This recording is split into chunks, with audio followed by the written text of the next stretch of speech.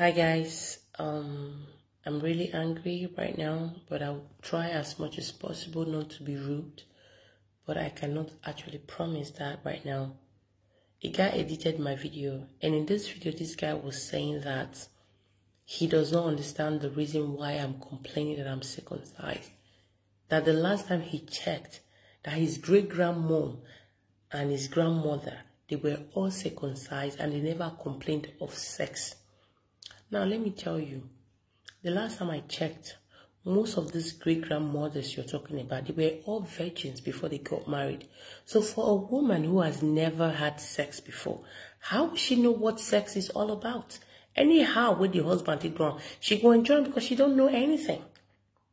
Now, you even went as far as saying that you don't know why the new generational girls are complaining about men sucking them and all that. Most especially the girls that live in Europe.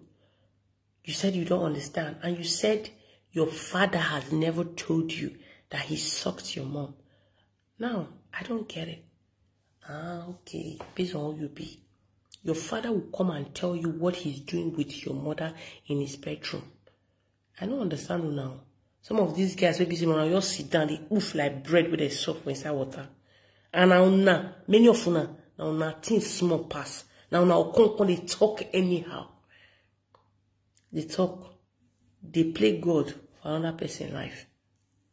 If you want to do your video next time, do not mention Shanta Shane because I will not be this nice next time.